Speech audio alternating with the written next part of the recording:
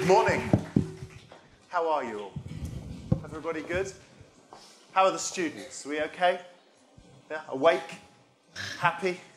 I understand you're the main act today. You're all speaking this afternoon, is that right? Or some of you are presenting this afternoon. That's brilliant. It's nice to be the warm-up act for you. I want to start, it's very interesting, this link between sport and education. And as Andrew said, my involvement now in professional sport, because if you'd look at me, you can see I am no athlete.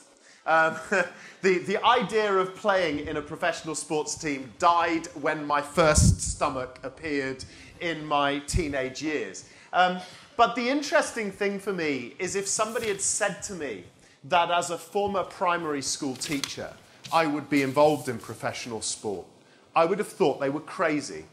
And I would have thought they were crazy because as a teacher, I didn't really see the incredible power of the link between sport and education.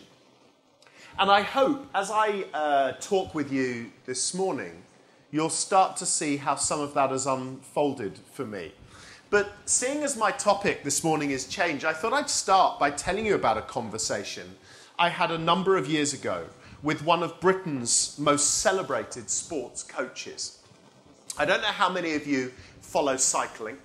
I don't know how many of you would be interested in British cycling, but I had the tremendous honour of speaking with Sir Dave Brailsford just after the 2012 Olympics. Now, for those of you that don't know, Dave Brailsford is the head coach, was the head coach of the Team GB cycling team that swept the Olympics in 2012. And he is also the head coach and principal of Team Sky and was the coach behind Bradley Wiggins becoming the first British man to ever win the Tour de France, and the following year, Chris Froome doing the same thing. He's an extraordinary human being. And we were having dinner one night, not long after the 2012 Olympics. So Bradley Wiggins had just won the Tour de France. The British team had just won the most of the Olympic titles. Everything in British cycling was extraordinary. And he said, you know, Richard, the interesting thing is that was easy. My greatest challenge comes now. He said, because the greatest challenge I face is the athletes are currently on a break, but they'll all be coming back to the training camps in a few weeks' time, both at Team Sky and Team GB. And he said, I know what's going to happen. What's going to happen is these incredible athletes, many of whom now are globally famous. They've won the gold medal. They are Olympic champions. They are the champions of the greatest cycling race on earth. They're going to come back and they're going to say, let's just keep doing what we've been doing because that's what made us successful. Let's just keep doing what got us to where we are today. And he said the real challenge is that won't work. He said because our competitors are already redesigning the way they train and the way they work. And the danger for so many organizations is if you become successful, you become increasingly scared about changing what you do in order not to lose that position of success. And this is a theme that I'll be returning to through my session with you this morning. But he said two things represent the huge challenge for me. One with our athletes is to stop them believing that their coaches have the answers. One of the most important things about greatness is the ability to lead yourself. He said, and one of my great challenges is I have to get some of these champions now to believe in self-leadership. He said the other is to get this group of highly successful people to realize that change is not something that happens just once or every few years, but that actually change has to be incremental. It has to be constant. It has to be a mindset. And he said the problem really is the world now is moving so fast, and particularly in elite sport, that unless my athletes and coaches develop the capacity to constantly question and challenge what they do, they'll be left behind within days. And you know, as he was talking, I was thinking about my experiences with children and students. And by the way, I want to congratulate the board and everybody who's been involved in organising this event. Because I have the privilege of speaking at a huge number of education events around the world. Very rarely are there students in the audience participating in the debate. Often, what happens is, and I'm talking to you guys now, middle-aged people like me roll up into rooms like this, listening to other middle-aged people like me, talking about what's right for students, and then all the middle-aged people go away and tell you what to do. Very rarely do I get to work with a room full of students too. So this is a huge privilege, and actually I think a very important reason why this conference today, both in the room and more importantly over the internet, and hello to all those people around the world who are watching us on screen. I'm hoping your high-definition television makes me look thin. Very rarely do we get this opportunity. So you guys are absolutely the most vital part of this conference, because we can learn so much from kids, don't we think? And one of the things I often say to people is when I look back on my 20 years of working in classrooms, I am sure that I learned more from the students I worked with than ever I taught them. And I think we need to spend much more time really understanding kids and the way they work, because what they do is phenomenal naturally. And that's where I want to start. In terms of the adults in the room, how many of you have children of your own? Can you just raise your hand if you have children of your own? Can you keep your hands in the air if you have, or have more accurately survived having, teenage children? Yeah. For those of you that have just put your hands down, it gets worse. Okay, just so you know. It really does. People say that to you, don't they? Helpfully. People with older kids will always say, oh, don't think it ends there. And then when they're adults, they say, oh, it gets even worse.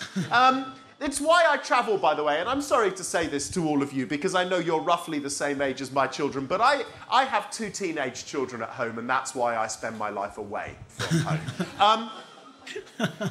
My daughter's 19, so actually she's just left again. She's gone to university. And what makes me very proud is actually she's just finished her first year of study at university to train to be a teacher, which I know, like your family, which has a history of education, I'm beginning to feel that we're going to build an empire to match yours.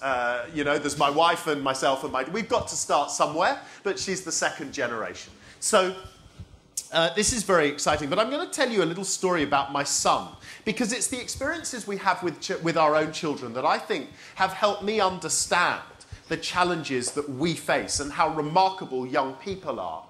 And one of the questions I'll be exploring with you is, where does that remarkable ability, that born ability of all children, disappear to, right? So my son is 15 years of age. And like many 15-year-old boys, he is obsessed with his Xbox. I'm looking around the room now, looking at the students in the room, going, yes, that's me too. He has his Xbox, and in particular, his big obsession is FIFA. I don't know how many of you, he is now obsessed about FIFA 16 coming out. He's already told me that I need to put down the deposit to make sure he gets the early edition, because apparently it comes with a whole set of special tokens. I have no idea what he's talking about, right? But he's a typical 15-year-old boy. And you know that I'm not talking to you, because you wouldn't understand this. You noticed how 15-year-old boys lose the ability to speak normally to adults. Have you noticed this? It actually happens. It's a remarkable thing. It happens between your 12th and 13th birthday. You go to bed on the night before your 13th birthday, the night before you become a teenager, and you're eloquent.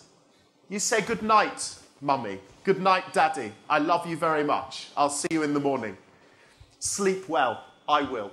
And they go to bed like normal human beings. The next morning, something transformative happens, a bit like the Incredible Hulk. They wake up the next morning and their body changes shape immediately. And then what happens is they lose the power of speech. So the next morning they come downstairs and you say, good morning, darling, did you sleep well? And that's how it is then until they're about 17, right? So And also what happens a little bit later is, and I'm sorry to be biological about this, but teenage boys' bedrooms start to smell. And they go through a phase, right? When they start to be teenagers, they smell like horrible cheese, right? By the time they get to about 14, 15 and they've discovered girls, their bedrooms start to smell like deodorant. In fact, the entire house starts to smell like deodorant, because my son in particular had not realised that you don't spray an entire can of deodorant on yourself every morning, right? But it's a better smell. Anyway, he comes home from school every evening. He goes up to his bedroom and he plays on his Xbox and FIFA. Now, he puts his headphones on, and he's got the headphones with the mic. He doesn't like to be disturbed, which means when it's time for dinner, we can't call him from downstairs. So my wife and I, because the chemical mix in his bedroom is so deadly, and I truly believe that adults should not be exposed to that kind of chemical mix too often, we take it in turns to go to his bedroom to tell him it's time for tea. And on one particular, this fateful night, it was my turn. I went up to his bedroom, knocked on the door, never expecting a reply. It didn't come. So I walked in and stood just inside the door, and sure enough, he was on his Xbox with his back to me, facing his screen, playing FIFA, right? And I didn't disturb him, because I know what he's like if I make him lose a game. It's, frankly, he'd be awful all evening. So I'm stood there, and you know how sometimes you walk into a room and there's something happening, and everything takes a second or two to come into focus. So I could see that he was playing FIFA, but it took me a minute to realise that he was talking a lot to the person on the other end of whoever he was playing with. But the remarkable thing was, he wasn't speaking English. Now, this is remarkable for a number of reasons. One, because we are English. And as you know, English people don't speak anything other than it. Well, we do, actually. We are multilingual, English people. What we do is we just speak slower and louder in English. But that means we can communicate in every language on earth. It's a truly remarkable talent that we possess. So it's not like Andrew had been learning a particular language to learn how to speak it, right? In school, he's learning to speak German and Spanish. But in English schools, in state schools, he's not learning to speak those languages. He's learning to take exams in those languages, which is a very different animal, right? But the really remarkable thing is, he was speaking Russian. Now, I'm stood there for a minute thinking, is this just the toxic fumes in the room that have made me hallucinate? Is this really happening in this world, right? Anyway, he finished playing his game, he came off his computer, and I'm stood there in complete amazement. You know, I'm stood there looking at my son, and my jaw is on the floor. And all of a sudden, I've become a teenage boy, because all that's coming out of my mouth is, and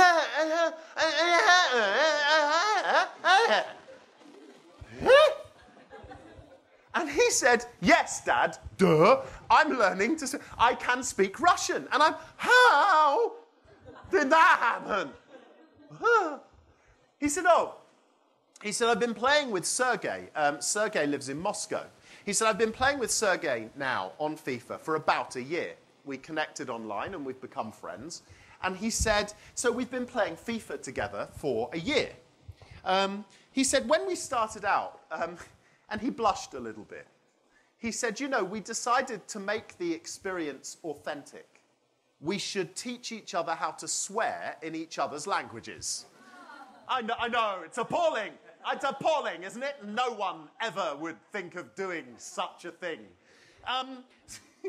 So he said, I was teaching him to swear in English and he was teaching me to swear in Russian. He said, but we got that pretty quickly. He said, but the thing is, as our relationship has developed, we've just, been teaching each other key phrases in our own language, and it's gone on.